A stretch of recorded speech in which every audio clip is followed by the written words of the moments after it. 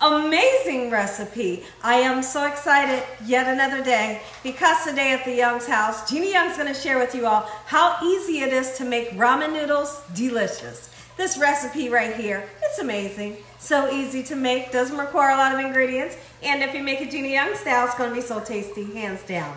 Y'all never had my ramen. You better make you some. Here are the lovely ingredients you're going to need. Of course, you're going to need some ramen noodles. Now, this is the name brand that I love. Mi goreng is what I like to call it. If I'm saying it wrong, just laugh with me. I'm going to be using 3. We have a beautiful green onion. You can use snow peas or sugar snap peas. We got some Spam, y'all. If y'all ain't never tried Spam, give it a try. It's delicious. Parsley flakes to make it nice and beautiful. Soy sauce. We have salt-free Mrs. Dash. We got a nice egg here. Boil the egg, fry it, make it over easy. Make sure your hands are impeccably clean. Let's get started with this fun recipe, Gina Young style. I couldn't be more excited today to show you all how I like to bump up ramen noodles. Sometimes you get tired of ramen noodles. Just the plain old ramen noodles where you pour the seasoning pack in. Sometimes you need to do a little extra to make it taste delicious. Make it for lunch, make it for brunch, have it for dinner and or a snack. Do it this way. Okay, so we're going to be using some green onions to make this dish nice and beautiful. Not only is it going to make it beautiful, so we're going to use it as a garnish. Not only is it going to make it beautiful, but it's going to give it a great taste as well. So we like to cut down the green part just like so in this manner. I'm going to set it onto this platter. And the next thing that I want to do is I'd like to talk about my sugar snap peas or your snow peas that you decide to use. Now, this is what they look like. A lot of times you can grab this part right here and a string will come off. Okay, sometimes you have to fight with it a little bit, but you all can see the string that I'm pulling off. There it is, just like that. But just to be honest, you don't have to take it off. But I like to take it off because I feel like sometimes it can be a little bit woodsy, just a little bit woodsy. What we're going to do, look at that and see how that one came off. What we're going to do is we're going to saute these up just for a little bit. These do not have to cook for a very long time to make them nice and tender and juicy. And this is one vegetable. You don't have to cook the daylights out of them, okay? So I'm going to continue to clean those just like so. And I want to talk about what's in your packet of these beautiful noodles. Right here you have a sriracha. You have a really interesting sweet soy sauce. And then you have like an oil with all these beautiful spices in it. That's why I like that noodle. So we're going to go in, and I want Spam. My family loves Spam. Let me show you how I like to cut it. So I'm just going to use a little bit, okay? Just like so. And guess what we're going to do? We're going to fry that baby up. Ooh, we're going to make kind of like matchsticks, so to speak. I think that's definitely enough. I hope y'all are having a great day today with God on your side. Anybody out there in the comment section, let me know, when is the last time you had ramen noodles that were delicious? Gina Young's going to show you how to do it. Look at this. So this is how I like to slice my Spam. We're going to get this Spam. There's a little bit of green onion on there, but don't worry about it. It's all going down to the same place. Take a look at my pan here. I have just a tiny bit of vegetable oil in the pan. And what we're going to do with this Spam is we're going to cook this Spam until all sides of this beautiful Spam gets nice, beautiful, and golden brown. The inside will be juicy. It has kind of like a salty taste. It's beautiful in ramen. Meanwhile, I have some water over here boiling. You have to boil your water before your noodles go in. If you wanted to give a little bit more flavor, you can use any kind of chicken broth, a vegetable broth. When I come back, we're going to get our noodles into the water, and I want to talk about how long you should cook them. Look at that, just a few minutes on these, almost as if we're stir frying them. You can hear that sizzle. It doesn't take long at all for these to get nice, beautiful, and tender. Don't cook them too long. They're nice and sweet, and they got a crunch to them. Look at the gorgeous color we have onto our Spam. Now, Spam isn't the only thing that you could use in your ramen. You could use a lunch meat if you like. Heck, you could put pepperonis in here if you wanted to. You know, really, you can. You can put tuna in here. Put what you love into your ramen. Look at this. We got Spam matchsticks and it's tasty. You got a couple pieces of shrimp in your freezer, throw that in there. Okay, so now what we're gonna do, our water is nice and boiling. Let's get our noodles into the water or your broth, just like so in this manner. And what we're looking for is, at least what I'm looking for, I'm not a fan of the noodles that's overcooked.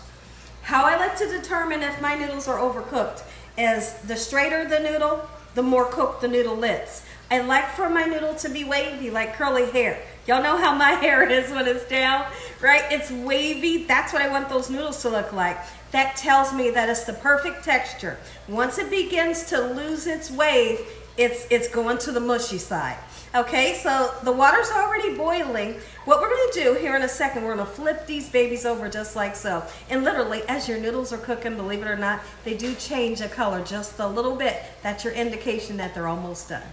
Serve a beautiful egg, any kind of egg that you and your family love. Serve an egg over top of your noodles. I'm gonna crack this baby just like so. I got a little tiny bit of oil in my pan here, and I'm gonna be nice and gentle. Just like so. Beautiful, nice fresh eggs. So now let's take a peek and see if it's time to turn them. It is, and you can see that the color has changed. Look how bright the color is versus this color here. Let's go ahead and flip them over and get the other side of the noodles nice and cooked. You can see it's still got that curl. That curl is what I'm looking for. I don't want no mushy noodles over here. Take a look at this here. Gorgeous, they taste beautiful. Listen here, let's talk about what's gonna happen this Saturday. Really interesting. This Saturday, 4 p.m., which is tomorrow, Gina Young's going live. Yes, I'm going live. I'm doing a whole live cooking session. And I'm gonna be showing you all how easy it is to make delicious lasagna. So what I'll do after posting this video, I'm gonna do a community post letting you all know the ingredients that you're gonna need to pick up from your local market so we can cook together. It's gonna be so much fun. What we do, we make the recipe, we pray together, we eat together, and then for a couple hours, we just chit chat for the rest of the Saturday. So I can't wait to see you all there. Be there or be square. It's gonna be so much fun. And we've planted more flour. Those of you that have watched and enjoyed my flower video where I was planting the flowers. We put some more in the yard, so I'm gonna show you all what else we've done to the yard.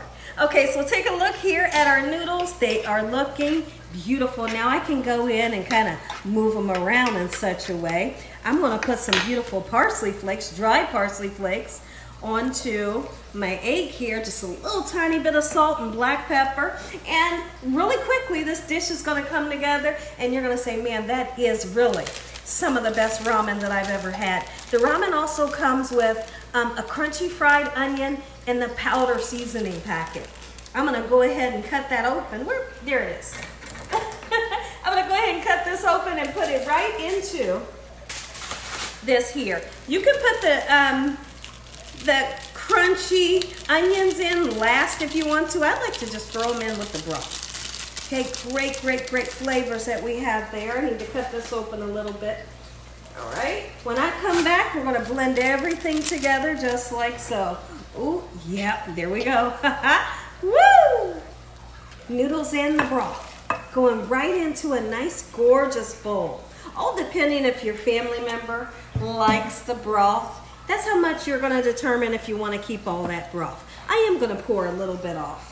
Just a little tiny bit. We don't want all that broth, but we do want a little bit, you know? Okay, oh yes, that's much better.